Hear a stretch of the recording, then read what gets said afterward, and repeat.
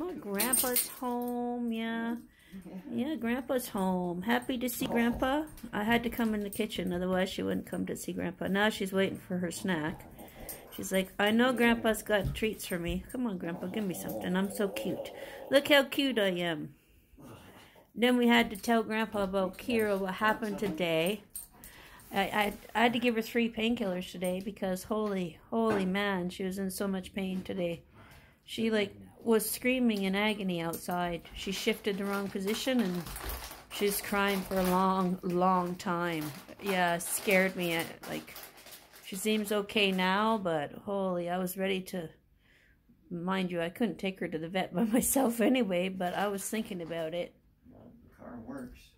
I know, but how would I get her in the car, first of all? She could barely move. She was in so much pain. Ask the neighbor for help.